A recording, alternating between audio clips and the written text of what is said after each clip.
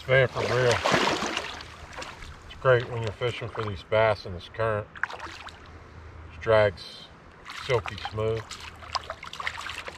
Fish light line, light lures. This is a 2500 model.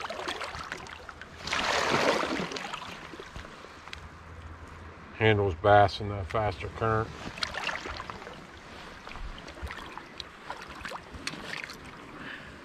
Not a big one, but healthy, strong, hungry.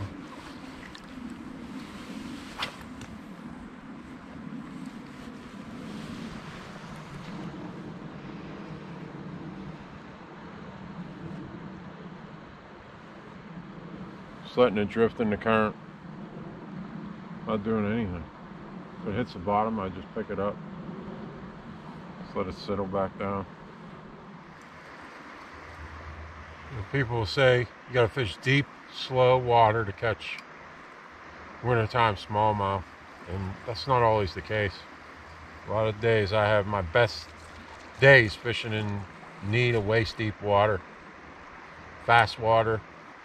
Fish move. They go where the food is. They don't sit in one spot.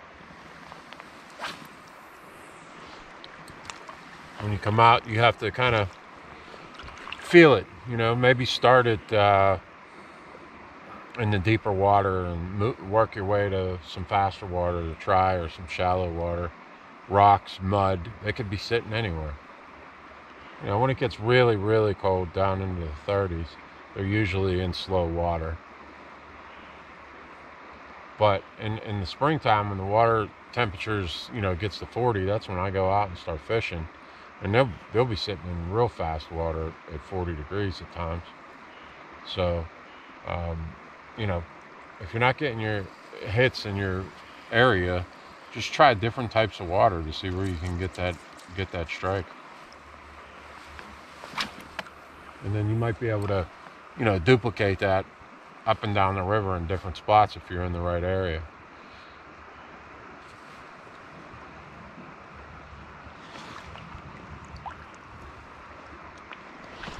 Slow and steady.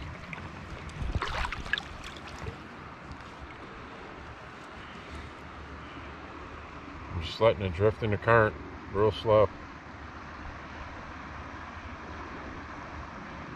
It's like something that's struggling coming downstream. You know, a minnow or a crayfish or an insect just floating in the current.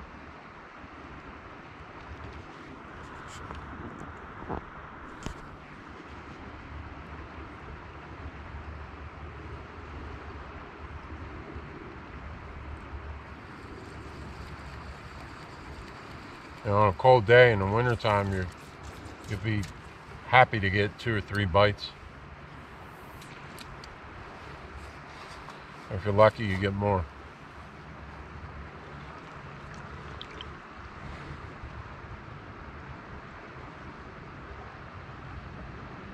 The water's cold though. Look at this fish. Just barely grabbed it.